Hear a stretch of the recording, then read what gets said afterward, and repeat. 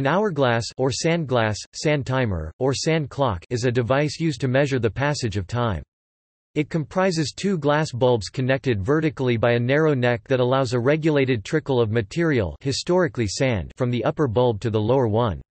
Factors affecting the time interval measured include sand quantity, sand coarseness, bulb size, and neck width. Hourglasses may be reused indefinitely by inverting the bulbs once the upper bulb is empty. Depictions of hourglasses in art survive in large numbers from antiquity to the present day, as a symbol for the passage of time. These were especially common sculpted as epitaphs on tombstones or other monuments, also in the form of the winged hourglass, a literal depiction of the well-known Latin epitaph Tempus fugit, time flies.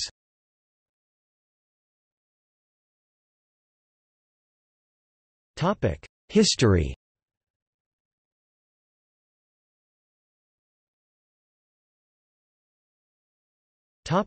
Antiquity. The origin of the hourglass is unclear. Its predecessor, the clepsydra, or water clock, is known to have existed in Babylon and Egypt as early as the 16th century BCE. According to the Journal of the British Archaeological Association, the so-called klesamia were in use before the time of Saint Jerome 335 CE, and the first potential representation of an hourglass is in a sarcophagus dated c. 350 CE, representing the wedding of Peleus and Thetis, discovered in Rome in the 18th century, and studied by Winckelmann in the 19th century, who remarked on the hourglass held by Morpheus in his hands. However, it is disputed whether the object in question is a klesamia or a similarly shaped clepsydra. No other hourglass clearly appears in the historical record for another 1,000 years.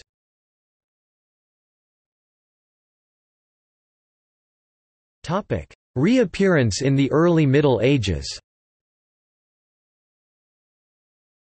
There are no records of the hourglass existing in Europe prior to the early Middle Ages, such as invention by the ancient Greeks. The first supported evidences appears from the 8th century CE, crafted by a Frankish monk named Liutprand who served at the cathedral in Chartres, France, but it was not until the 14th century that the hourglass was seen commonly, the earliest firm evidence being a depiction in the 1338 fresco Allegory of Good Government by Ambrogio Lorenzetti. Use of the marine sandglass has been recorded since the 14th century. The written records about it were mostly from logbooks of European ships. In the same period it appears in other records and lists of ships' stores. The earliest recorded reference that can be said with certainty to refer to a marine sandglass dates from c. 1345, in a receipt of Thomas de Stetsham, clerk of the king's ship La George, in the reign of Edward III of England. Translated from the Latin, the receipt says, in 1345. The same Thomas accounts to have paid at Les Clous, in Flanders, for 12 glass horologes. Pro xii, horloges vitris. Price of each 4.5 gross, in sterling nines. Item, for 4 horologes of the same sort. De idem secta. Bought there, price of each 5 gross, making in sterling threes. 4d. Marine sandglasses were very popular on board ships, as they were the most dependable measurement of time while at sea.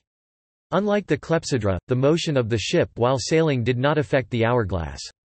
The fact that the hourglass also used granular materials instead of liquids gave it more accurate measurements, as the clepsydra was prone to get condensation inside it during temperature changes. Seamen found that the hourglass was able to help them determine longitude, distance east or west from a certain point, with reasonable accuracy. The hourglass also found popularity on land.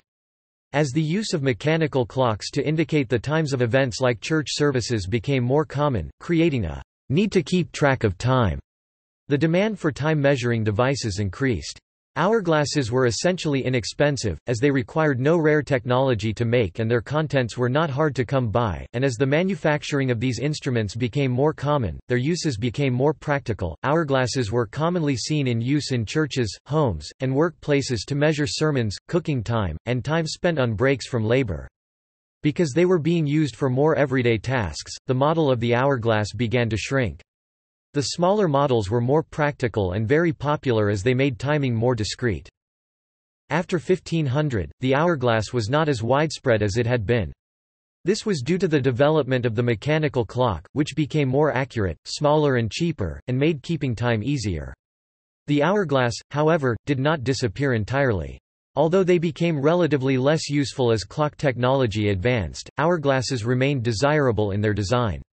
The oldest known surviving hourglass resides in the British Museum in London. Not until the 18th century did John Harrison come up with a marine chronometer that significantly improved on the stability of the hourglass at sea. Taking elements from the design logic behind the hourglass, he made a marine chronometer in 1761 that was able to accurately measure the journey from England to Jamaica accurate within 5 seconds.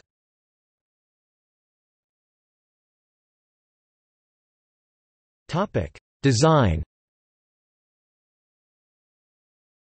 Little written evidence exists to explain why its external form is the shape that it is. The glass bulbs used, however, have changed in style and design over time.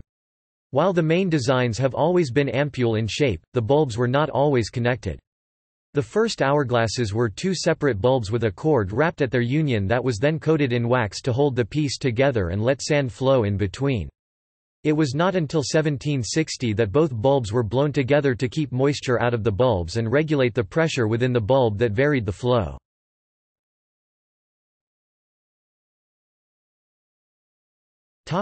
Material. While some early hourglasses actually did use sand as the granular mixture to measure time, many did not use sand at all. The material used in most bulbs was a combination of powdered marble, tin, lead oxides, and pulverized, burnt eggshell. Over time, different textures of granule matter were tested to see which gave the most constant flow within the bulbs. It was later discovered that for the perfect flow to be achieved, the ratio of granule bead to the width of the bulb neck needed to be 1/12 or more, but not greater than 1/2 the neck of the bulb.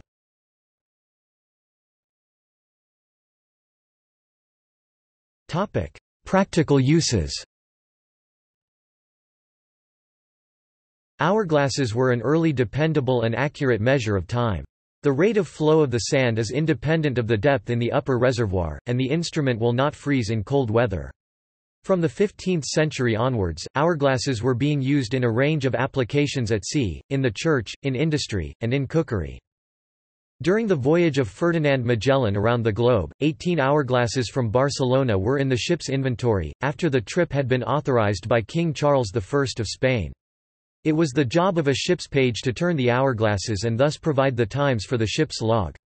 Noon was the reference time for navigation, which did not depend on the glass, as the sun would be at its zenith. A number of sandglasses could be fixed in a common frame, each with a different operating time, e.g. as in a four-way Italian sandglass likely from the 17th century, in the collections of the Science Museum, in South Kensington, London, which could measure intervals of quarter, half, 3/4, and 1 hour, and which were also used in churches, for priests and ministers to measure lengths of sermons.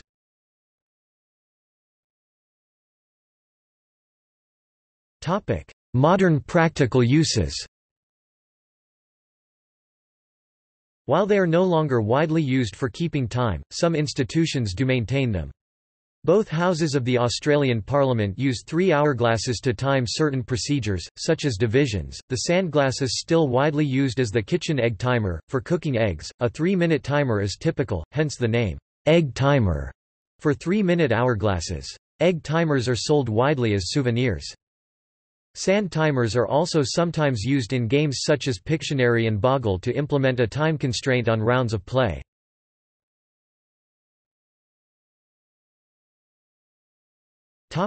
Symbolic uses. Unlike most other methods of measuring time, the hourglass concretely represents the present as being between the past and the future, and this has made it an enduring symbol of time itself. The hourglass, sometimes with the addition of metaphorical wings, is often depicted as a symbol that human existence is fleeting, and that the sands of time will run out for every human life. It was used thus on pirate flags, to strike fear into the hearts of the pirates' victims. In England, hourglasses were sometimes placed in coffins, and they have graced gravestones for centuries. The hourglass was also used in alchemy as a symbol for hour. The former Metropolitan Borough of Greenwich in London used an hourglass on its coat of arms, symbolising Greenwich's role as the origin of GMT. The district's successor, the Royal Borough of Greenwich, uses 2 hourglasses on its coat of arms.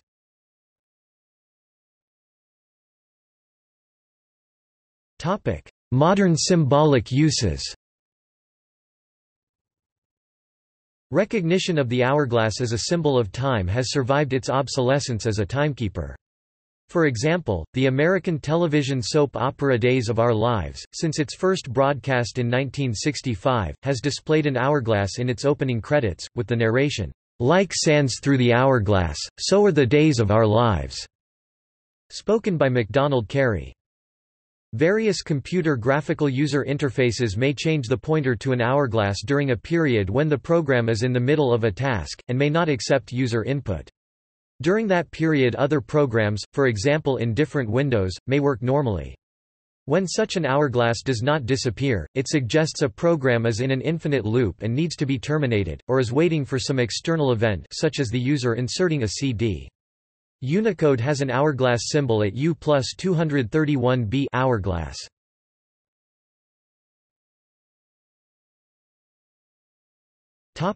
Hourglass motif.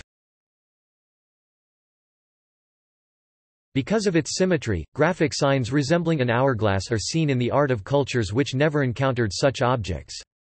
Vertical pairs of triangles joined at the apex are common in Native American art, both in North America, where it can represent, for example, the body of the thunderbird or in more elongated form, an enemy scalp, and in South America, where it is believed to represent a Chuncho jungle dweller.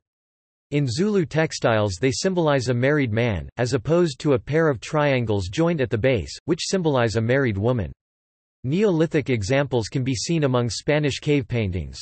Observers have even given the name, hourglass motif, to shapes which have more complex symmetry, such as a repeating circle and cross pattern from the Solomon Islands. Both the members of Project Tick-Tock, from television series The Time Tunnel, and the challengers of the unknown use symbols of the hourglass representing either time travel or time running out.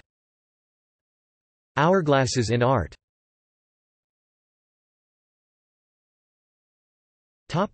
See also: List of largest hourglasses, Marine sand glass, Water clock.